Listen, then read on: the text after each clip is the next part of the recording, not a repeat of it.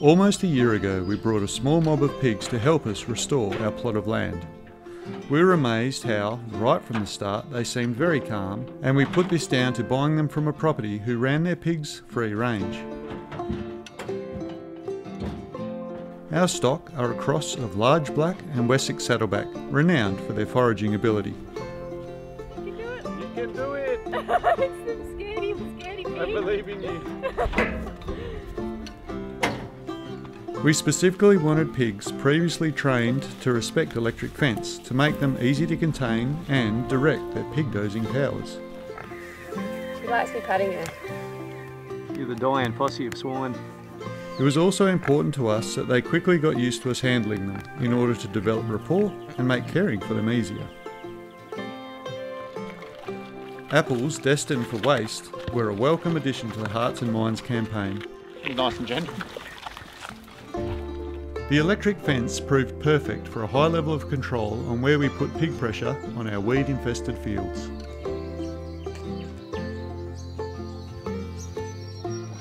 And the pigs enjoyed foraging at each new area. They are naturally curious and found moving day a happy event.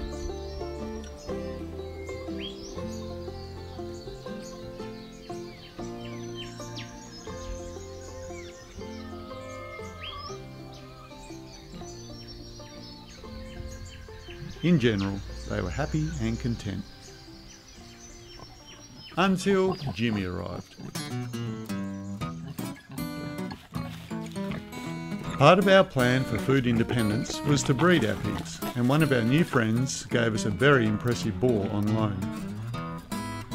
As a matchmaking ploy, we arranged a bit of a pig party to break the ice and let Jimmy display all of his best qualities.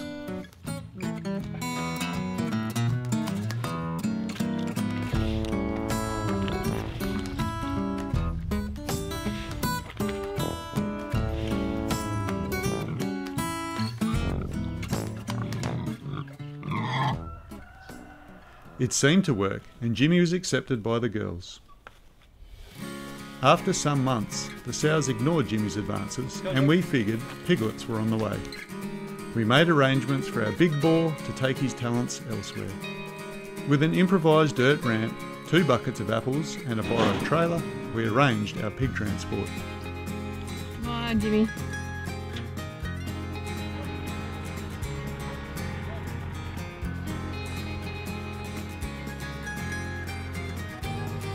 Moving a 300 kilogram boar takes some power, but we were happy that Jimmy seemed unperturbed by the operation.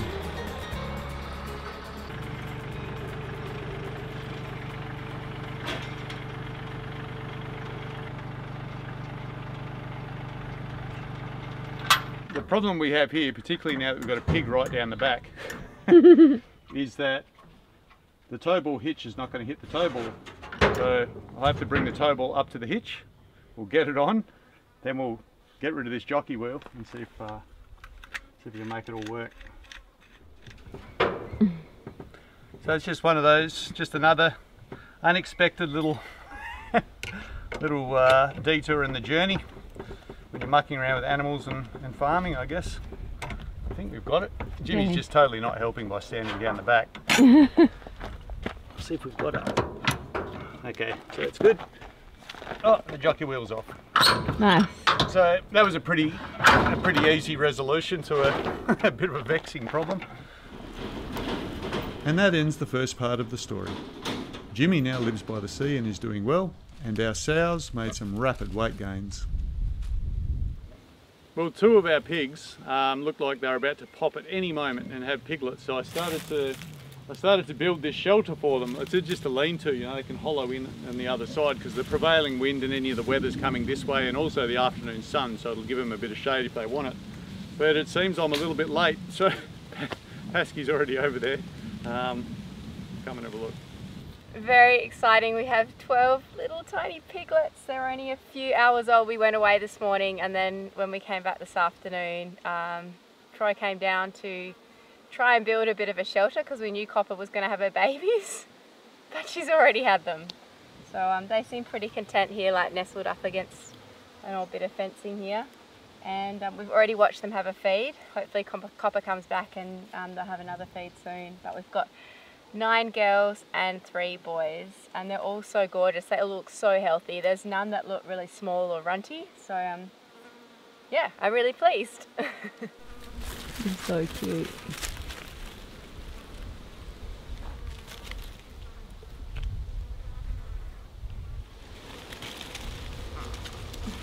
How cute are you? You've still got umbilical cord. Oh, you're calm. You've got blue eyes. Hello. I'm really pretty. I have blue eyes. You are so cute. Oh my goodness. Yeah. So she's got beautiful blue eyes and she's so calm, this little one. Well, my voice is probably a bit loud, but she's really calm. She's not squealing or getting too upset about me picking her up. Can we keep her? Can we keep her? Pretty cute.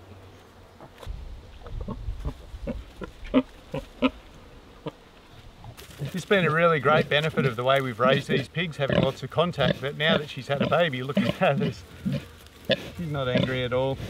She trusts us a lot. That's really nice. Hello, little one. I'm sorry. So this part of the property, we've been bunching up these leaves from elsewhere around in the paddock, bulldozing in here, and then we just left the pigs to make their own nest.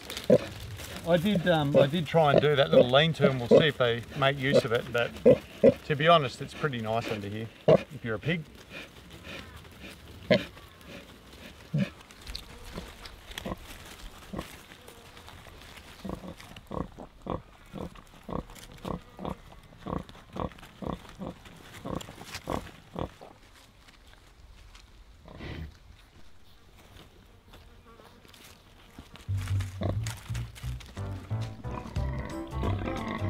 Copper's piglets grew amazingly fast and were ready to explore the world in about a week.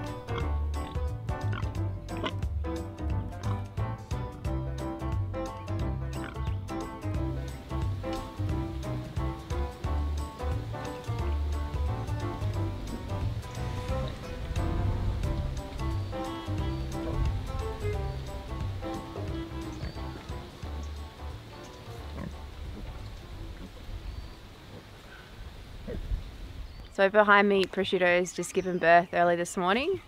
So far there's 6 piglets. I think that's it. But when I came down, like, there was one that still had the membraney sac on it. So maybe there'll be more coming. There's a little bit of an issue, and it's a bit noisier than it was with Copper's birth. 3 of Copper's piglets, the bigger ones, have come and they're stealing Prosciutto's milk. But she thinks they're her piglets. I think they actually were with her while she was giving labour, so they've been with her all night and she thinks they're her piglets. We can't really remove them because she's very, very aggressive and defensive towards us at the moment, so it's really frustrating because they're stealing all of the best colostrum milk, but I don't even know if there's anything we can do. We put her in here so she could farrow without the other pigs around, without the other piglets, but these 3 have pushed through the fence and come to be with her, so bit frustrating, but maybe she'll have some more, we'll see. But 6 healthy piglets so far, which is great. So we've had a number of battles with these little piglets, and they've bested us in every situation. So we've come to this. So we've got our electric net. It's not energized, and we've slanted it coming into the ground so that they can't just dig straight under it, but they still had the knack of lifting it up with their snouts. So we've weighed it down all the way along. And they were running around it, so we've sent them back into the paddock, but we'll have to see. Because we're weighing it down, we can't energise this fence, and to be frank, at the moment the ground is still so dry that even while I'll get a shock and the big ones get a shock, the little ones don't. Oh look, there's one testing the fence now. Let's have a look. While we watched, the piglets were unable to get through, but a hungry pig is nothing if not persistent, and we returned to find them back in the game. Very nice. Can you get the other black one? Oh yeah. We discovered that by dragging the piglets along the ground, they wouldn't shriek and trigger the defensive aggression of this particular sow. We arranged a temporary holding cell from our 6x4 trailer cage while we sought another solution. Repeat offenders.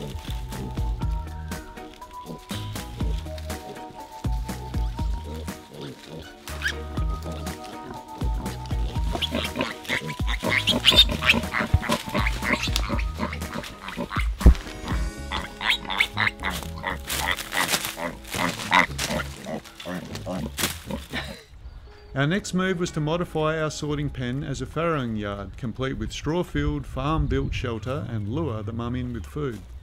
Meanwhile, Pasky went to fetch the rest of the family. So all the piglets are in this really great little spot between two tree trunks. It's a great spot that prosciutto's put them in to be safe. They're completely safe here. On a farm, no object can have just one job.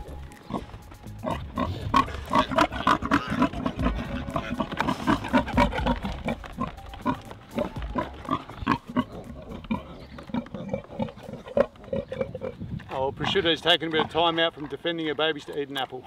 So, I think she's pretty happy to have her young ones here now, and we've got this A-frame here, and we've put it in our sorting corral just to have a little bit of a farrowing pen for her.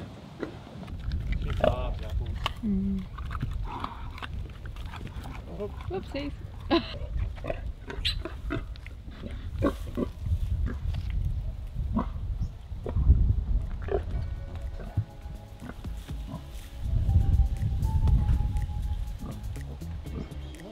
Hello. On the scan.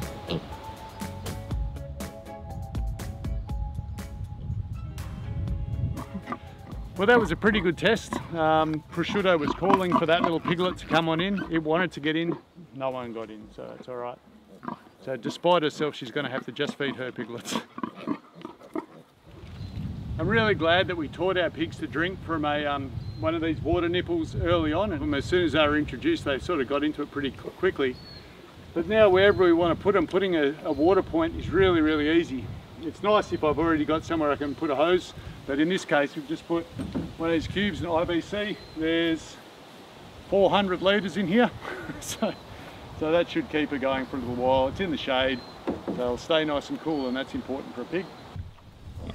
With Prosciutto settled in with her piglets, it was time to release the raiders back to their own mums and see if we'd finally succeeded. Wow, they're so healthy. All that colostrum, huh? Reunited. Reunited. So unfortunately this little piglet got abducted this morning by our dog. I found her in the yard with it in her mouth, but she seems to be coming good. The dog knew it was very bad. She knows it's very bad. She's right next to me. She's very ashamed. But it's really amazing how tough these little pigs are. This thing was pretty much, I think if we hadn't have wrapped it up and we've given it some goat milk, I just sort of syringed it in, and now I've got this little teeny tiny baby bottle. I think if we hadn't have got some fluid into it, it wouldn't have made it, because I just found it. We put it back with its mum when Jet took her, and then I went and checked on it 20 minutes later, and it had just walked out into the sun, into the middle of the pasture. So it was like perishing in the sun. So I grabbed it and gave it some milk and wrapped it up, and it seems to be doing a lot better now, which is good. They're pretty tough little piglets, so hopefully this one makes it. It's only 3 days old, so. Hello.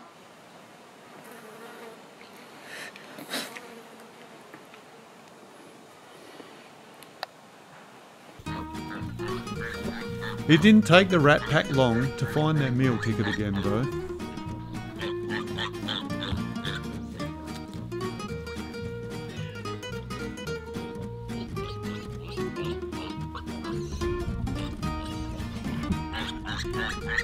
These are the smallest pigs in their litters, so the chance of getting some of the milk of another litter is well worth striving for. A few hours later, we discovered a weak point they could exploit.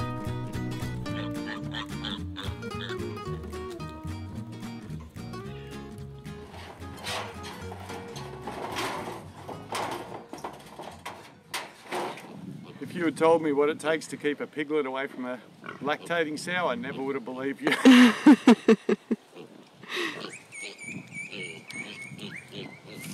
I'm going to have to grab 2 out of there now too.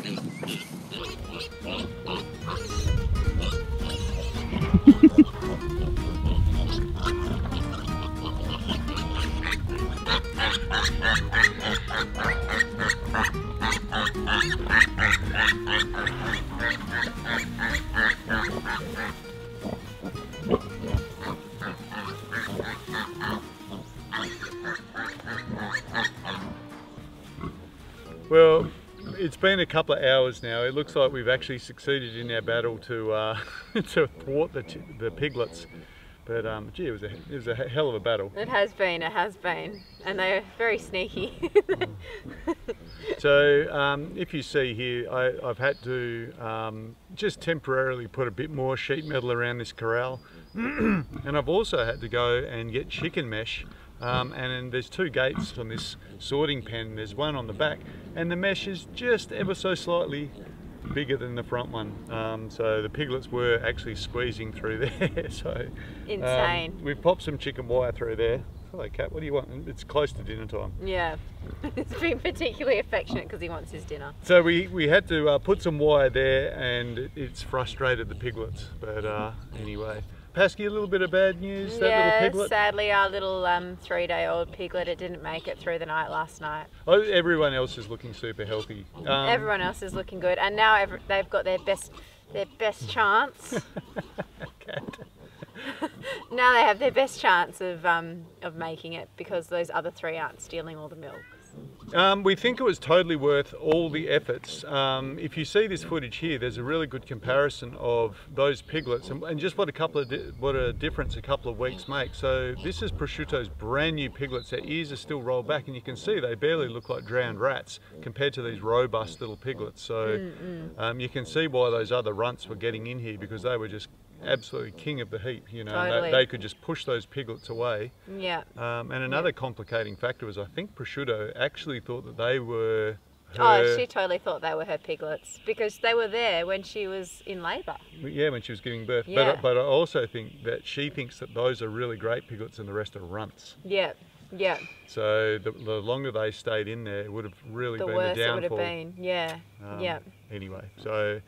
But those 3, they're eating solids now. They're more than 3 weeks old. They're like 3.5 weeks old. So they're actually fine. Even if they're only getting like a little sip of milk from the other 2 pigs or none at all, they're going to make it. They're strong, they're robust. I think we can say that they'll be all right. Well, we do hope you enjoyed the episode. If you're new here, welcome.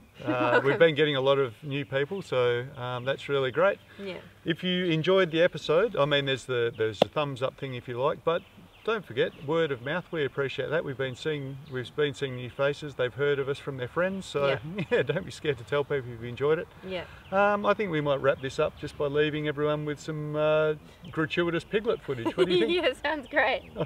See you guys next time. Okay, cue the cuteness.